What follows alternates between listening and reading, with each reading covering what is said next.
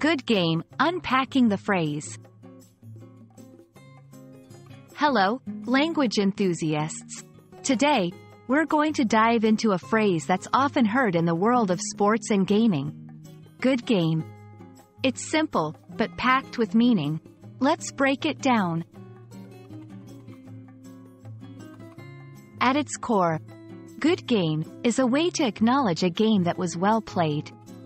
It's often said after a sports match, board game, video game, or any competitive activity.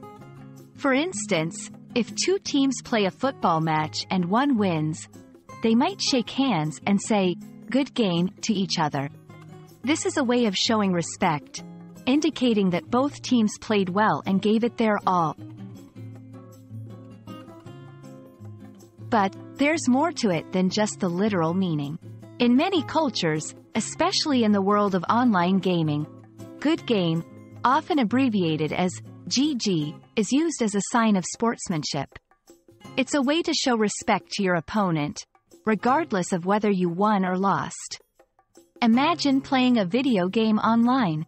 After an intense battle, even if you're defeated, typing out GG in the chat is a way of saying, "Hey, that was a fun match. Well played." You might sometimes hear variations like GGWP, which stands for good game, well played. BG, meaning bad game, though this can be seen as rude or unsportsmanlike. GGEZ, meaning good game, easy, which is often considered disrespectful as it implies the game was too easy for the player.